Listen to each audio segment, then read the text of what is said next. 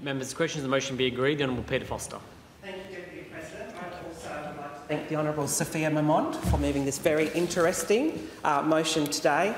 It's been great to listen to all the contributions so far of the speakers. My gosh, we're getting quite an education today, so thank you very much for all the speakers who have spoken thus far. I would like to speak to two parts of the motion, that being in innovation and in STEM. And I'd also like to expand that to astrotourism, which I think a few members have already touched on today. The Honourable Member is correct. New and emerging technologies and industries present us with fantastic opportunities, and we mustn't be afraid to grasp those opportunities. And in regional WA, we can make the most of those opportunities that are presented to us. In September this year, I travelled to Mount Magnet with my family and also the Honourable Minister for Regional Development to attend the Mount Magnet Astro Rocks Festival. This is an annual event which is hosted and co-funded by the Shire of Mount Magnet. The Shire is building tourism in this area by capitalising on its unique geology.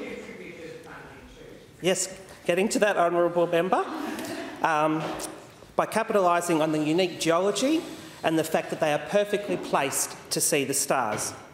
The McGowan Government supports this festival through the Regional Events Scheme and a Lottery West grant, which I had the pleasure of presenting to the Council earlier this year.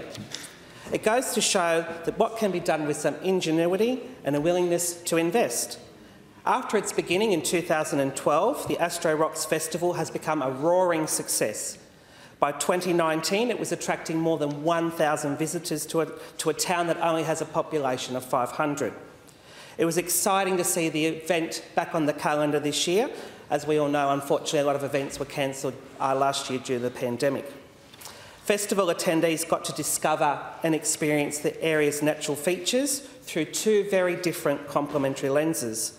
A program of activities by leading scientific thinkers in the fields of astronomy and geology, as well as enjoying stories of the traditional custodians of the land, the Badamaya people. Visitors were welcomed to country by the elders of the Badamaya people and by the Shire President Jensen Jorgen. On the Friday night, we were treated to an evening of astro fun on the town oval. There was night sky telescope viewing, there was displays on the Murchison Widefield Array, and there was a 2021 Astrofest astrophotography exhibition. From the oval, we were able to look through the telescopes to see the Moon, the Saturn and also Jupiter, which the Honourable Dr Brian Walker might be interested in. It was great seeing the rings of Saturn on that evening, and a few of us tried to get photos on our phones to capture those images. The line-up on the evening included the International Centre for Radio Astronomy, CSIRO, the Space Science and Technology Centre, SciTech, and the Gravity Discovery Centre. What a line-up. It was great seeing so many tourists gazing at the stars on the main oval. This year's festival also features a series of workshops and outdoor field visits, and if anyone's interested, I did bring the program with me today. There is a great opportunity for the community members to come together and learn and gain practical astronomy and photography experience.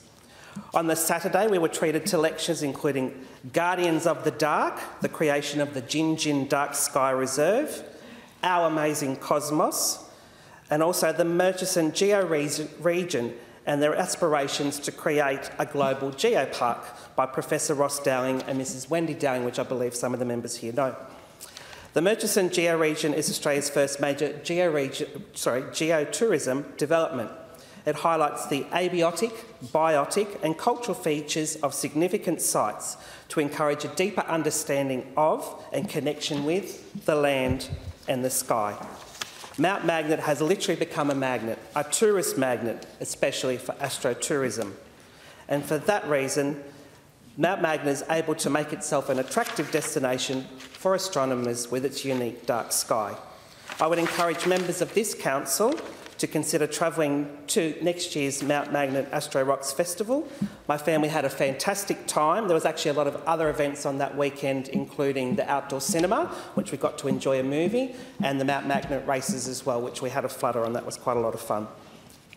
Light pollution has become increasingly a problem for studying the stars from the Earth. We light up advertising signs, street lights, our businesses and our homes, and it ends up lighting a lot more than that. That's why it's so important to have that very dark sky to be able to do the astronomy. This is why the WA Planning Commission has been putting together a position paper on the provision and designation of dark sky locations, ensuring that we can all preserve our ability to look beyond our own world.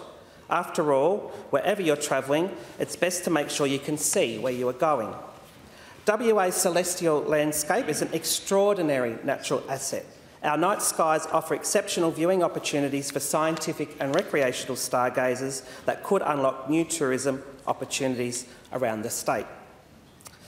There is a draft dark sky and astrotourism position statement that's been released by the WA Planning Commission, which sets out a list of principles and flexible, cost-neutral land-using planning. Shame the Honourable Neil Thompson is out of the office on urgent parliamentary business. He would have been interested in that.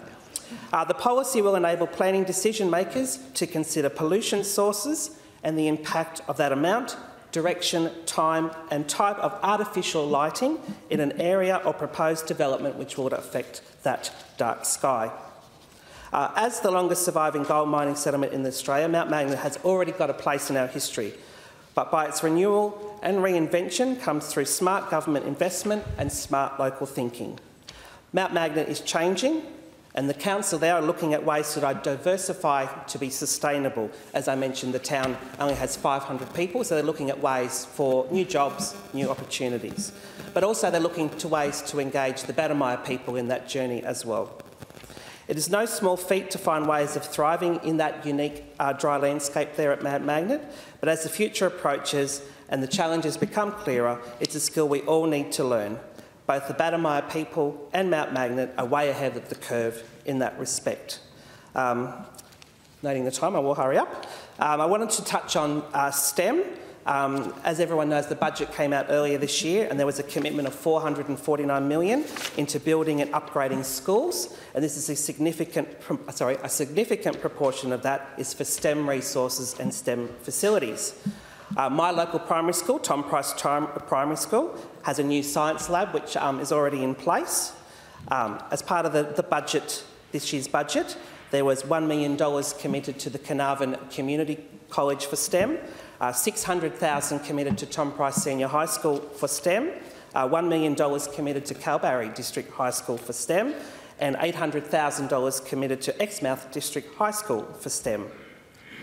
Our government is investing in opportunities that we have, like the Astrolux Festival and like STEM, and we are making sure we don't lose those opportunities, such as ensuring we retain more dark sky through the WA Planning Commission and making sure that we put our kids first in the best possible position to take advantage of opportunities by giving them the best education that we have. And that, Deputy President, is thinking big. Thank you.